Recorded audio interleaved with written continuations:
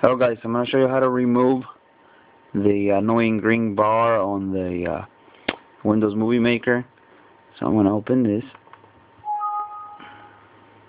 Okay, I don't want to say that I was actually working on it before. Okay, it's very, very, very simple. If you are using a DivX video, I know some people are telling you to go to Tools and then go to Options, and then in here to uncheck DivX or AVI. Well, if you're using a DivX or an AVI file specifically, you don't want to do this, okay?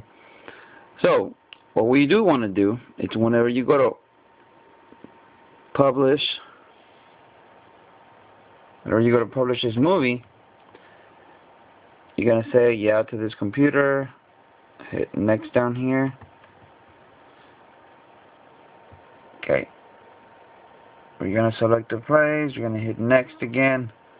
Okay, right here guys, this screen, it says choose your settings for your movie.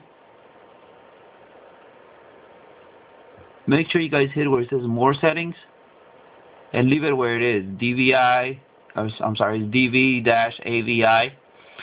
Whenever you hit published, this is going to save your file as an AVI file and you will not have that bar anymore.